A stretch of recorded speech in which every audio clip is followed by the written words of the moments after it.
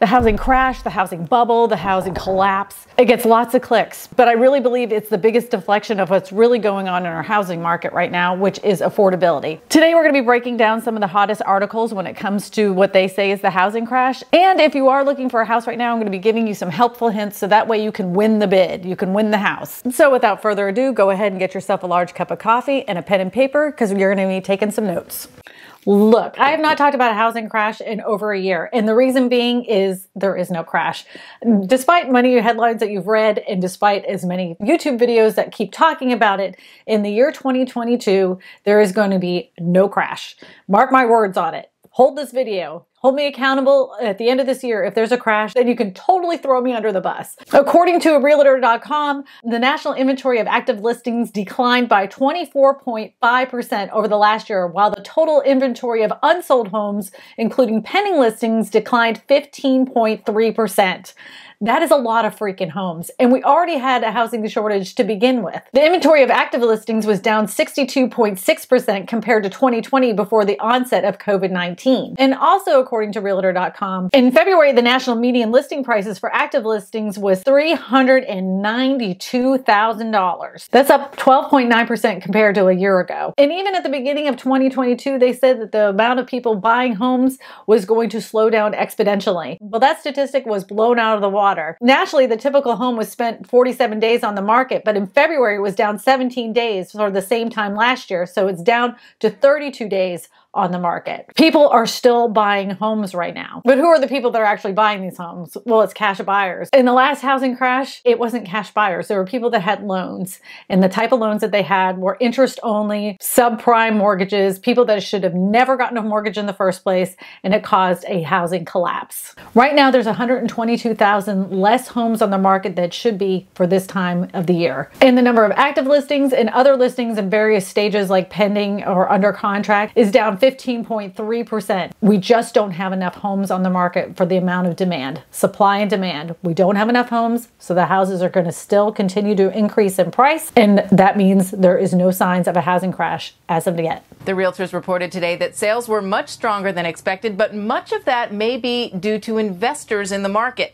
They made up 22% of all January sales, up from just 15% a year ago, and investors, of course, tend to use cash. This is when you want to get your pen and paper out, because this is a really big tip for you, because I know a lot of you have said that they've put in tons of offers, but you cannot get it accepted because you don't have a cash offer. I'm giving my friend 60 seconds. Trevor Smith is going to tell you exactly how you can win a bid with a full cash offer, even though you have a loan. Hey Kristina, in less than 60 seconds, I'm going to show you how to convert your loan into an all-cash offer for free. First, we fully underwrite your loan at no cost to you. This means you can close in 2 weeks, even if you don't want to convert your loan to cash, and this alone usually helps you win the deal because you stand out from everyone else that needs 30 days to close. Next, you find a house, and we're going to do a desktop appraisal to give you a value. Then you write your offer as an all-cash assignable contract that will close in 2 weeks with a 10-day inspection period. The seller accepts your offer because they love cash. You pay for a property inspection and appraisal. We don't mandate repairs. You also deposit 6% of the purchase price in escrow. We try to close your loan prior to us needing to buy the house, and we're successful about 80% of the time. And in those cases, there's no cost to you, no hidden fees, and no higher interest rate charges. If we have to buy the home, the fee is 1.5%, which is much less than Ribbon, and we charge daily interest until you close, which is only a few days in most cases. The program is available in over 40 states. I'm about to release a video on my channel explaining all the details further, so check that out if you want to know more.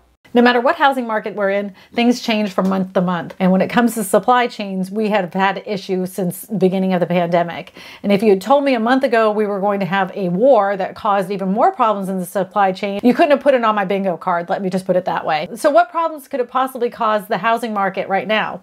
Well, if you're building a brand new home and you're looking for materials like copper, that's been predicted to be an issue that's going to be coming up in the future.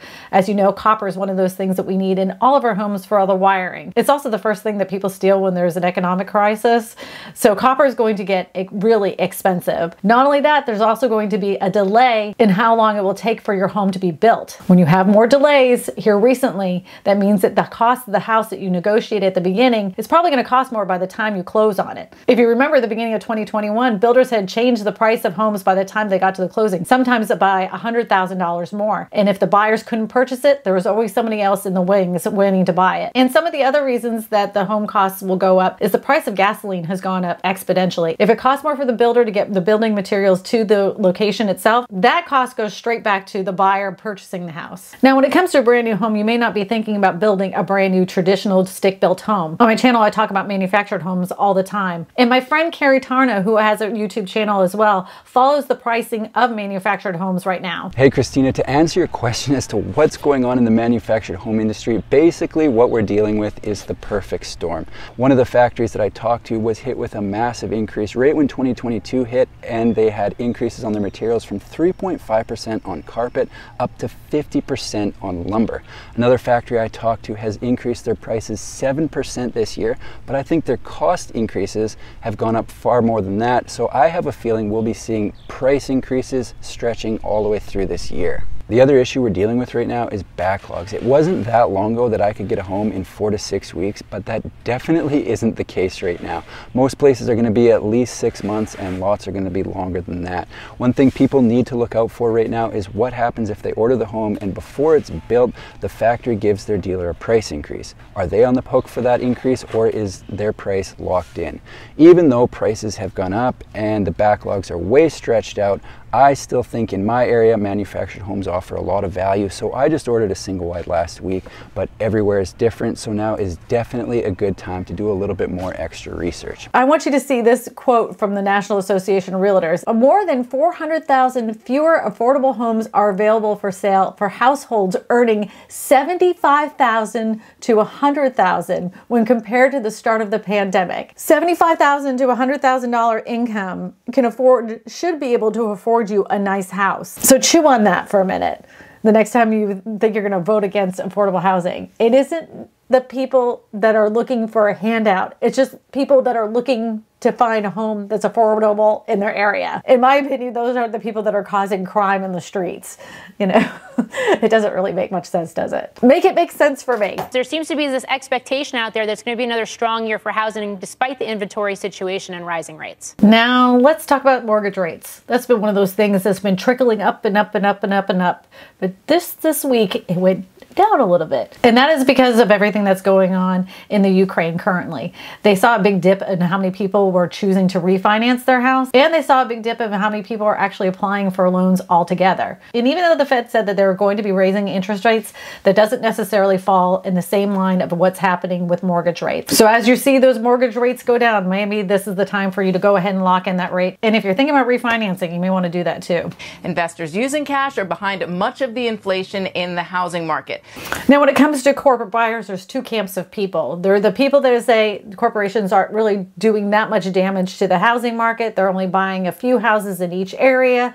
And then there's the camp that I'm sitting on, which is there's plenty of corporations that are buying lots of houses, and they're causing a lot of damage because they're buying the least expensive houses in the hottest housing markets. That's crippling the first-time home buyers that would use those FHA loans and rehabilitation loans to fix up the house for themselves, which would be a good thing for them because they would start to grow their own personal wealth. If it goes in the hands of corporations, that doesn't do anything for the average person that's trying to buy a home. We saw that Zillow made a big financial mistake by buying all these homes at top dollar. But the weirdest part is even though they're bleeding money, the so-called iBuyer purchased a total of 70,402 homes in 2021. That's double the number purchased in 2019, according to a report from Zillow on Tuesday. Beyond a record number of purchases by iBuying companies, the number of completed home sales was 44,933, also exceeded the previous high from 2019, which was 28,265. Now, why do corporations buy up as much real estate at this time, especially when everything's so expensive? Whenever inflation happens, always investment companies invest in real estate. It's the safest place to park their money. So if inflation levels off, will these investment companies start selling off their homes? I don't think so. Everybody's heard of BlackRock, and there's tons of investment firms that are building entire neighborhoods just for rent. I have subscribers sending me articles all the time that another neighborhood is being built in their area as a rental community only. So let me break it down for you in simple terms. There will be no housing crash, bubble, or collapse collapse this year. Interest rates are going to go up and down and all over the place this whole entire year. They're going to be like a ping pong ball. Make sure you lock in when it gets low. And the only way I would purchase a brand new house right now is if it's already complete, because you run into jeopardy of the fact that it could cost you a lot more than when you put in the contract for that home. If you're thinking about buying a manufactured home, you could run into the same problems if you were buying a traditional stick-built home. There's still a massive lack of supply of homes throughout the United States. Home affordability is the biggest issue in this housing crisis right now. It's not a bubble. It's not a collapse. It's a crisis of affordability. And I want to share this one statistic for you from the National Association of Realtors. Every household earning $75,000 to $100,000, there's only one affordable home for every 65 homes. And I know this is one of those things that every time I talk about affordable housing options, people are out, like, start screaming at me. It causes crime in the area. These are people that are earning really good money and they just can't find an affordable place to live. Fight me on this. Fight me in the comments. So when you see headlines that say housing crash, housing bubble, housing collapse, it's totally 100% a distraction of the fact that we don't have enough affordable homes